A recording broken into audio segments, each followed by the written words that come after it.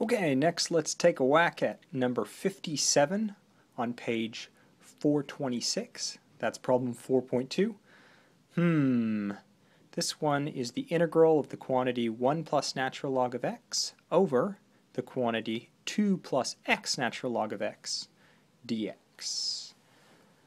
So let's see. Now, you might try a couple of different things here. We're trying to figure out what our u should be. This is in the U-Substitution chapter, and obviously I don't know what to do with that to begin with. So I might try u as natural log of x, but then I'd need all of this times the derivative, which would be 1 over x.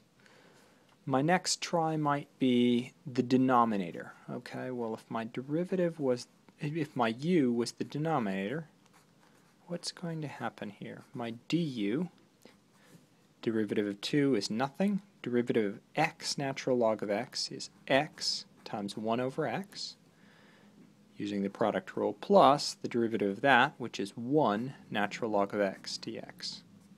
Oops. Hey, well that looks nice, because that's 1 plus natural log of x dx. Okay, so all is well. I do have my du just sitting there.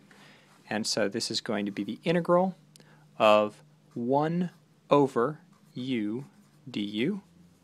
Well, so what's the integral of 1 over u? That's the natural log of the absolute value of u plus c, or if I sub back in, natural log of the absolute value of 2 plus x natural log of x plus c.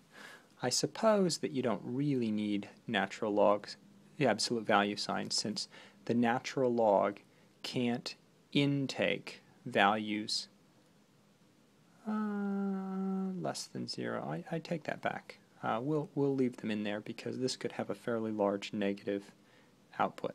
But in general, it doesn't hurt to have them in there. So there we go.